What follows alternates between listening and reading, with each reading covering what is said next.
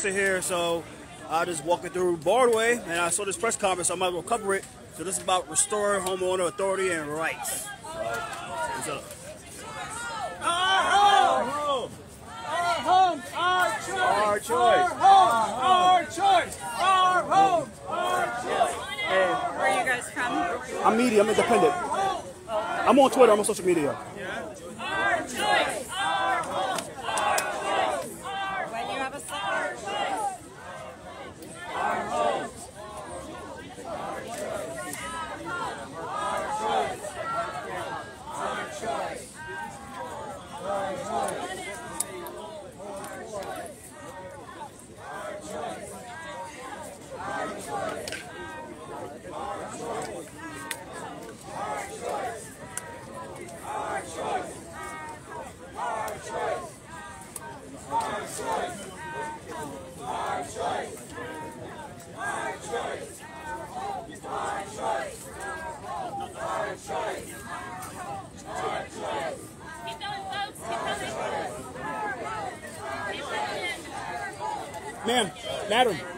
Madam. Excuse me, ma'am. Ma'am, you the organizer? You the organizer? All right, cool. Oh. Our choice.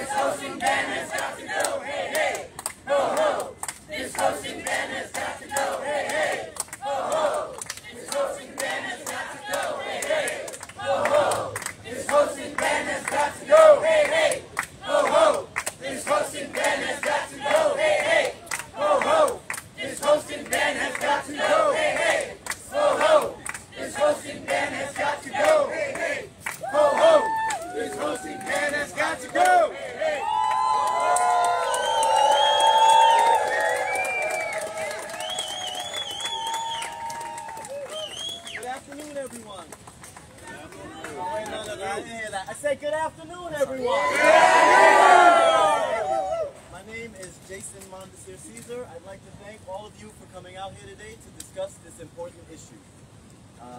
This rally is intended to allow us New York City residents the opportunity to voice concerns with and call on the City Council to update and make changes to Local Law 18, the short-term rental registration law, which was recently enacted in the city.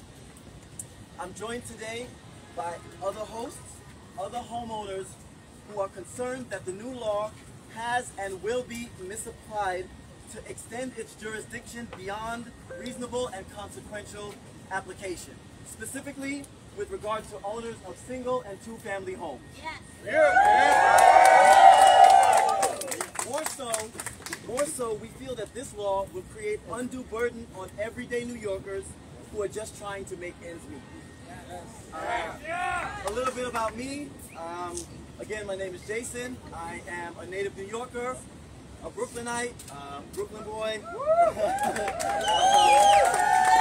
I grew up in Bed-Stuy. I'm a graduate of Brooklyn Technical High School. I'm a graduate of City University of New York, Brooklyn College. I'm an Eagle Scout in the Stamford District. And, as of the last 8 years, superhost, short-term rental superhost on the Airbnb platform. In 2015, I was challenged with the departure of both my cousin, who shared the responsibilities of the home with me, as well as a tenant who was several months late, several months behind on their rent, and then she got a great job in Turks and Caicos, and he moved to Nicaragua. So thankfully, I was able to pivot and apply my skills as a project and operations manager to a successful hand at short-term rental on Airbnb. My concerns with this new law are that, its implementation has been arduous, confusing, unclear, and even in its inception, it feels rushed, it feels reactive, and it lacks consideration for and input from us, the people who it directly affects. Worst of all, it won't even solve the problems that it's intended to address. I originally wanted to talk about, when I got up here, like all the different types of people that I posted that are not New York City tourists. Like, I love tourists, but I've also hosted people moving into the city, people moving out of the city, people visiting relatives who live on or near my block, doctors and nurses who've come to treat COVID patients at the nearby Interfaith Medical Center where I live. And I want to talk about Peach's Restaurant, where I send everybody to go eat, but you'll hear from other hosts that follow me on the economic impact that short-term rentals has on this city, and especially out-of-borough tourism. But at the end of the day, with the rising cost of living in New York City, inflation, skyrocketing property taxes, increased maintenance and operations costs, people depend on this income in order to make ends meet and pay their mortgage. And throughout the city, different people for different reasons may not be able to make that income, with a long-term lease situation. So, the question that this new law raises in my mind, and the question that I pose to the mayor's office and to the city council and to the Office of Special Enforcement specifically, is how do they plan to solve the problem of affordable housing by making our houses unaffordable?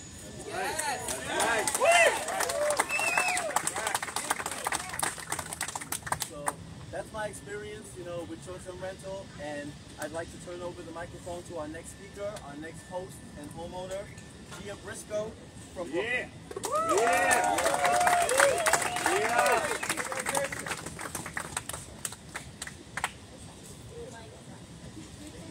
Let me know. I've been Hi guys, thank you for coming. You might have seen me before on the news. My husband Paul and I are lifelong New Yorkers, and we own the home that we both live in, which my family has owned in Cobble Hill, Brooklyn for over 100 years.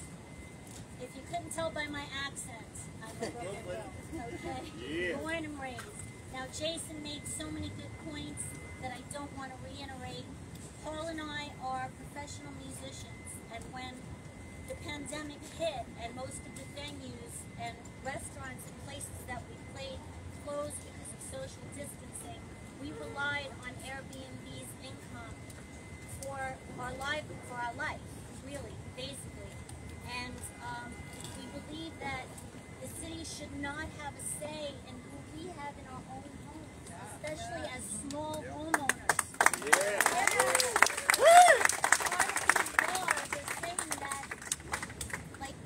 Nothing to do with it, like they want to know who's going to live in our homes with us, who leaves our homes. What does that have to do with Airbnb or safety? I just don't understand. Anyway, we understand there's a need for regulations, okay, for the bad actors that have multiple listings that made it bad for people like us, who own our own homes, who live in our own homes.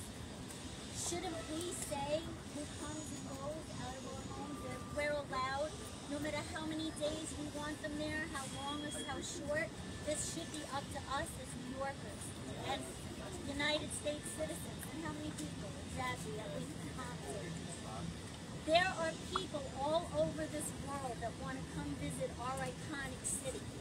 And New York and that guy is trying to take this away from them. How could you do that to the restaurants? How did they suffer enough? We need the tourism, and like Jason said, most of our people come, and there's hotels in our neighborhoods that are like 2 miles away. They're visiting family, they're coming to see new grandchildren. They want an experience that only homeowners can give them. They cannot find that in the sterile environment of a hotel. Not saying it doesn't belong, and hotels don't, serve a great purpose in the city, but we're not doing anything to them. We're doing what we can for our city. We're taxpayers, we're homeowners. All we do is we want to do the right thing. We want to contribute to our city. Love the city. It's our city. And our elected officials that we put there are trying to take that away. They need to listen to us. We are the New Yorkers who are going to be here long after most of them are gone. Okay? That's right. We're not going anywhere. That's what they need to know. Now, we got so angry and frustrated over this that we decided, along with other hosts, to bring a lawsuit against New York City. We didn't want to do that. I love my city. This is where I grew up. It's where my grandparents came from, a little town in Italy, and bought a house in 1921. And now we're being told who and what we can do with our own homes. Overreach. If we don't fight, and that's why Paul and I are fighting and brought this lawsuit against the city we love. Now, we got it pushed up from July to September because of this lawsuit. We can't stop now. The city needs to take a little more time and listen to us, all of us, each story, because we all have to. Don't paint us with a broad stroke.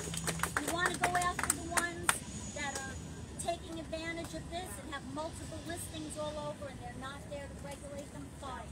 Leave us alone in our own homes.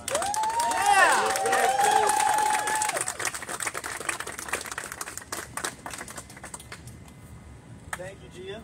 Next we have up Amy Thrasher from Queens.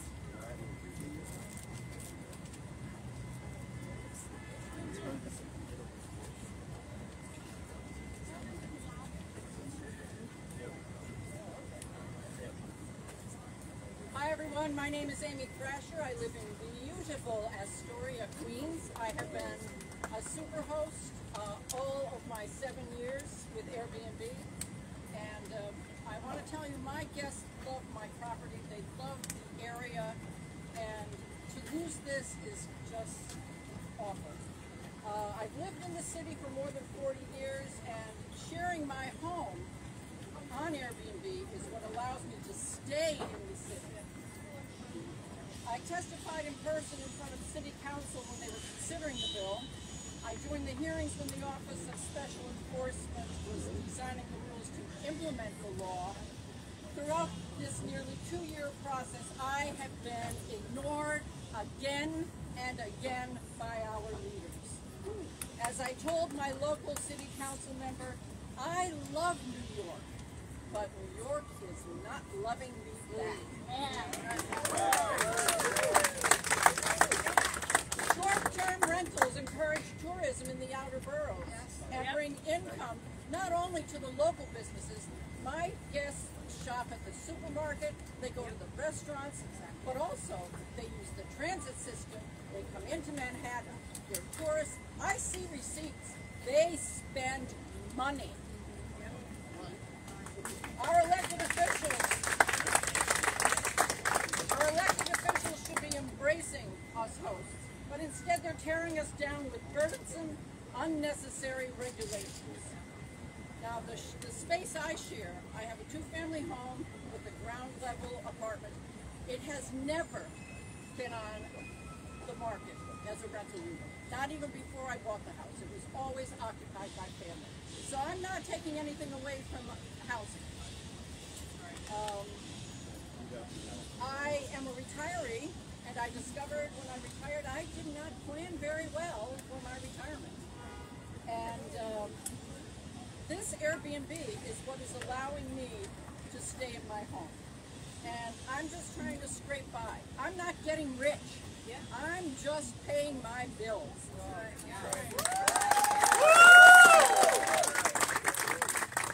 And the city is trying to take that away from me. This is a dire situation. For me, it is devastating. I can't live off my Social Security and pension. Without my hosting income, I will not be able to pay my mortgage, and I will either lose my home or have to sell it and move. And I don't want to move. Thank you. I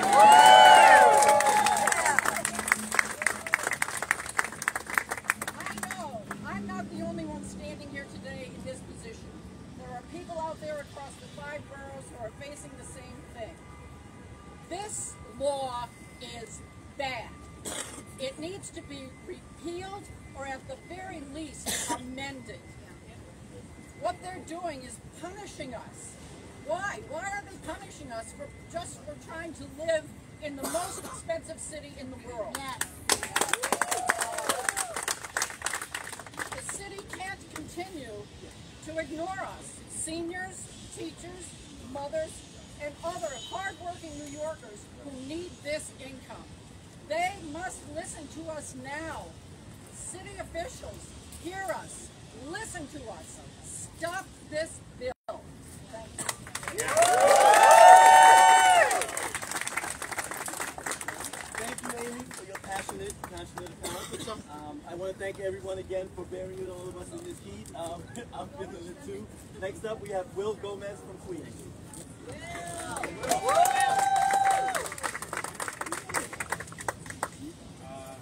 Good morning to everyone. I'm here today representing not just this beautiful community around me.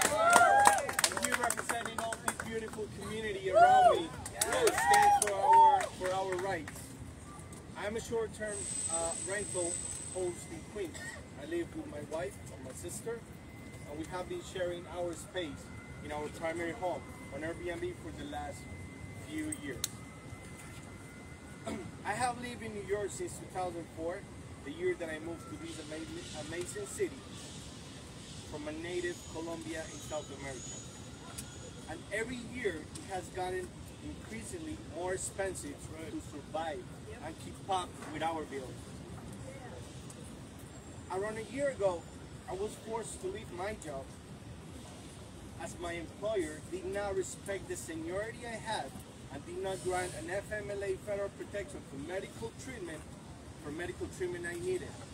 And so today, I'm still waiting on help and answer from the local union I have been supporting and paying for the last 15 years of my life.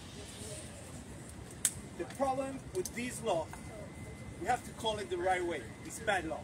That's it. It's bad law. It goes against the free use of everyday New Yorkers' own private property. Local 18 not only attacks our city and state's middle class, but it also attacks the principles of the economy of the United States of America. The U.S. stands for free markets, free economy, and the right to private property.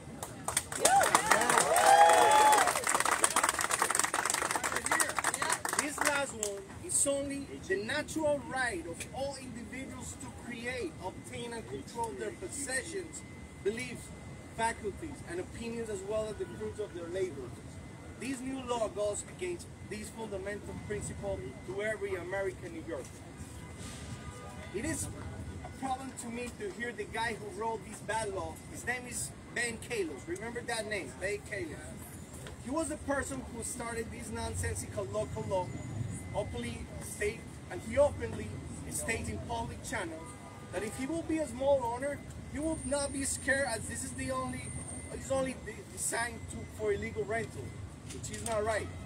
In fact, one of the biggest problems of local law is that the person who wrote the law and the elected officials who supported did not even read the writing of such a law and the full extent of it, as the final writing only puts middle class and small home-owning New Yorkers at a big disadvantage, and not only attacks their right to private property, but their own privacy as well as putting their economy in jeopardy.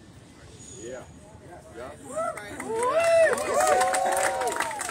to say myself too much because I will be here all day. But lastly, I want to thank Airbnb for this space, and for being Airbnb's similar home sharing platform, for being a blessing to our family.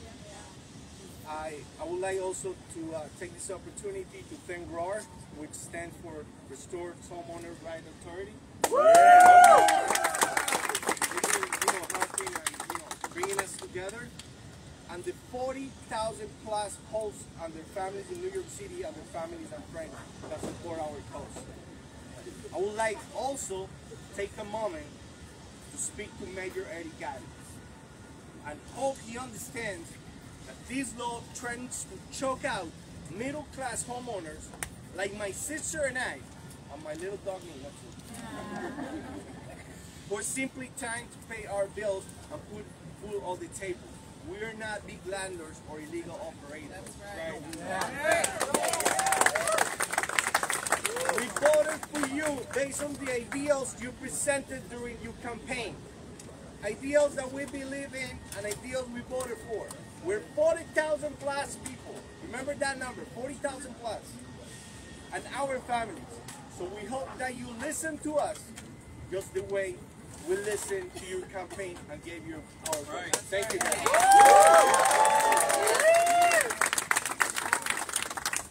you. If anyone in the sun would like to move over, you can. We appreciate it.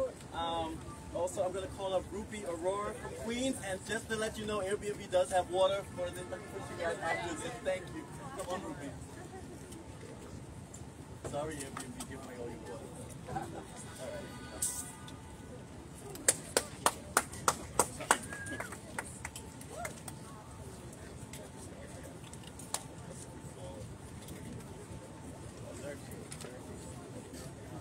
My name is Rupi and I've lived in Foster since 1995. Every year it's become more unaffordable to support myself independently as a retired senior citizen living alone on Social Security. Living on Social Security is simply not enough to cover the rising costs of living and maintaining my home. But by hosting on Airbnb, I can stay independent, pay my bills, and not depend on government assistance. Hosting on Airbnb has been the difference between paying for emergency home repairs and defaulting on my property taxes. When I faced multiple $650 monthly water bills because of the leaks, I was able to hire someone to fix it. Because of this supplemental income, I would not be healthy and safe in my home without the money unable to earn.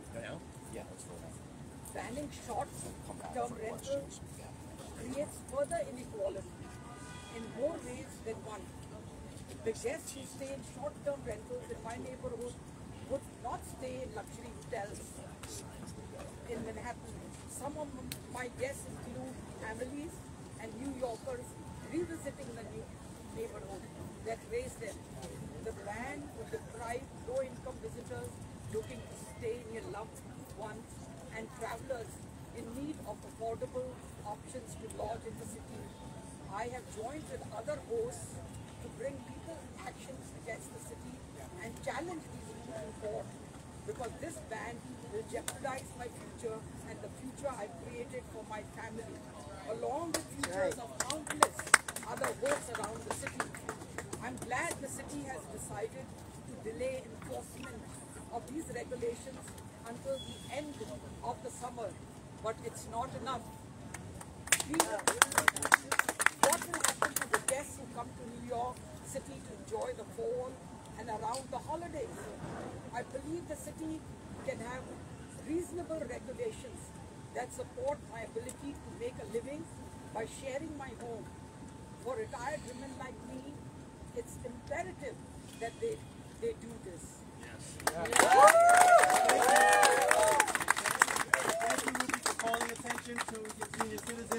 nesters, who are using their homes in this way. I know all of you are out here because you feel strongly about this, but unfortunately we don't have time to hear from everyone. I'm going to call up one last person, Tony Lindsay from Brooklyn, for closing remarks. Tony!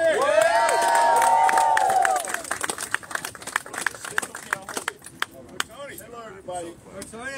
First, I want to thank everybody for coming out here, especially everyone from Roar. We started off as an idea that was in a Facebook group, and we all decided to take some form of action. Now, I'm from Brooklyn, New York. I live in East New York, Brooklyn. I think it's very important that all of us, we provide a diverse range of honest experiences.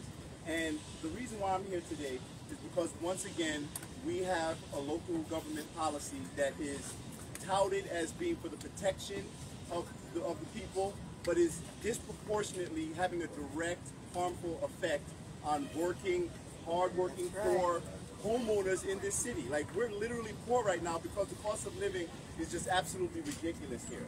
Now, we've seen it time and time again. We've seen policies, we've seen restrictions that are supposed to hold bad actors accountable, but for some reason, the only people who seem to get the brunt of all of the enforcement are the people like these people standing behind me, who are homeowners who have a vested interest in this city. These are the people, this is our home, our community.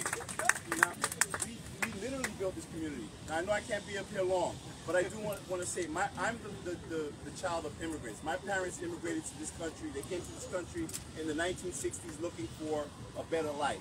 They worked hard. They bought their first home, the home that I live in. And when they were ready to retire, I bought that home from them, and they didn't want the money from me, but I bought that home from them just so that they could experience the American dream that they dreamed of. And so I could also have a property where I can hand down my family home to my children. But that dream is being threatened now due to this policy and these heavy restrictions that have snatched away the lifelines that many of us have taken advantage of just to be able to survive in this city. And I know everyone likes to be polite and no one wants to offend, but I am one of those people in this city who was greatly harmed from the impact of the policies that, like the eviction moratorium, that allowed a lot of bad actors to get away with squatting in our homes for free for years. And it provided no safety net for the homeowners who are standing here behind us. And a lot of these homeowners, the reason why they even started Airbnb was in order to save themselves from all the money that they were losing from these tenants. Right.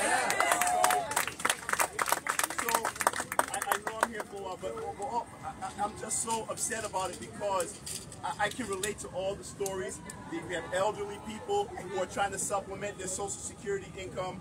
You have families who, when they go away on vacation, just to cover the bills, they may want to share their home. So we know who the bad actors, and we've seen them time and time again on television from our mayor and the previous administration, where they call these bad actors out. And these people were the developers, these real estate investors who continued to abuse the system.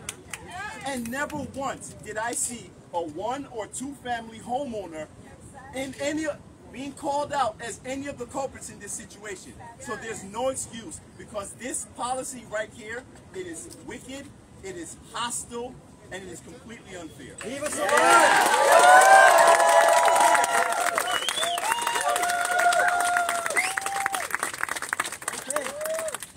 Tell us how you really feel. Thank you, everyone. Thank you for coming out again to discuss this important issue. As I said again, Airbnb is around with some refreshments in this heat, and stay tuned for development on updates with this law. Thank you very much.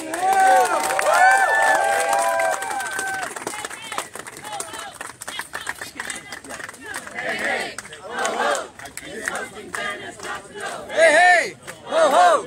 This hosting ban has got to go. Hey, ho, ho! This hosting ban has got to go. Hey,